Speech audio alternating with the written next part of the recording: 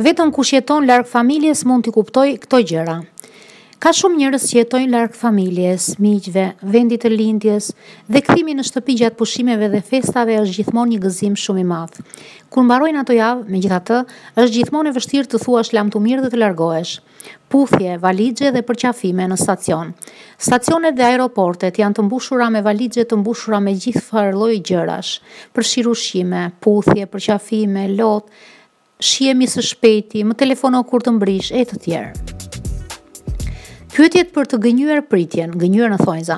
Nuk mungojnë pyetjet ato për të mashtruar pritjen dhe të cilat me kalimin e viteve janë bërë një ritual i vërtet para se t'jipni në atë tren apo avion. Në çfarë ore mbrini, kur do të kthehesh në punë, si është koha atje dhe të gjitha ato që e bëjnë rikthimin në jetën e përditshme dhe më të vështirë, por dhe më shumë shkëputjen. Nuk është kur e lehtë të ikësh, asnjëherë nuk është e lehtë të fillosh përsëri, as kur je 30, 40, 50 vjeç, as pas një udhëtimi të tërë. Një pjesë prej nesh do të jetë gjithmonë e lidhur me atë qytet ose me atë fshat të vogël ku kemi të gjitha dashuritë tona të mëdha.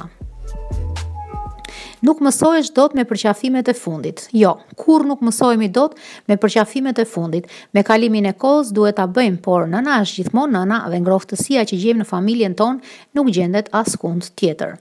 Shtëpia jonë është gjithmonë aty ku e kemi lënë. Ne largohemi për të rritur, për të ndjekur ëndrat, të ardhmen tonë, mësojmë të bëhemi të fortë dhe të durojmë mungesën, të krijojmë një jetë të re për veten tonë, por sa herë që kthehemi në shtëpi është sikur nuk kemi ikur asnjëherë. Ajo rrull më shumë në fytyrën e prindërve, për të na kujtuar se koha ndalon dhe koha kalon dhe se nuk jemi më ato vajza të vogla në shtëpi, shërbejnë rrullat në fytyrën e prindërve tanë. Një shenjë shtesë sa herë që i shohim ato dhe që e bën largimin dhe më të vështirë. Trenat kur ishim të rinj dhe trenat sot. Megjithatë, në ato trena dhe avion jemi ngjitur shumë herë për të shkuar në shkollë, me ndryshimin se pas atyre orëve ne ktheheshim gjithmonë në shtëpi. Zemra plot dashuri dhe trishtim.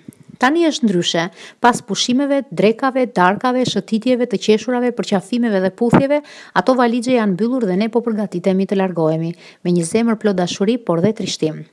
Koha që na ndan nga kthimi i rrallës, numërojmë ditët, javët dhe muajt që kalojnë në pritje të rikthimit tjetër në shtëpinë tonë.